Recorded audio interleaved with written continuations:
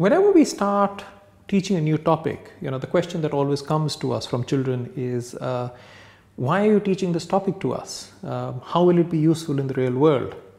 And the same question really applies to fractions. I mean, children are very comfortable with integers.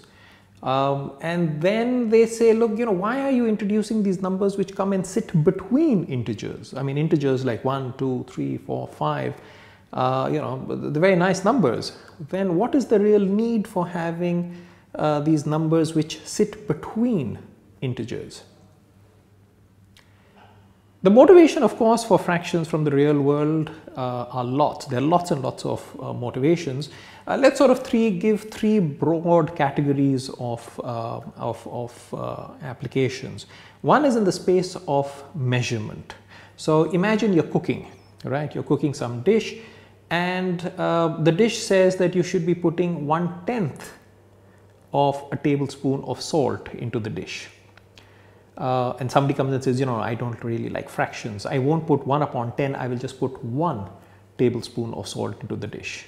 Now the difference between 1/10 of a tablespoon of salt and 1 tablespoon of salt could be the difference between something that tastes very nice and something that is just too salty to taste nice.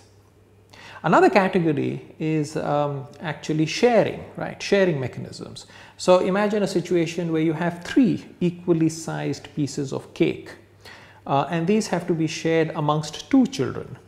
Now you'll give 1 piece of cake each, and then the remaining piece of cake you have no option but to cut it in half and give one of the children one half of that piece.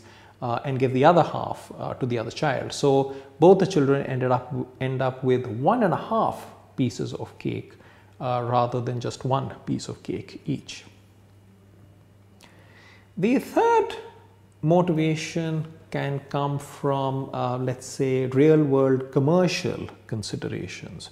So imagine I have 100 units of money, and I go to the bank and I say I will deposit 100 units of money with you. What rate of interest will you give me? And the bank can give you sort of 2 options. It might say, like, you like integers, so I'll only give you 6 units of interest on the money that you deposit. But our actual interest is actually 6.5 units, right? So what would you prefer? Of course, you would prefer 6.5 units instead of just 6 units, because a year later, after you've deposited 100 units, you would get 106.5 units back rather than just 106 units.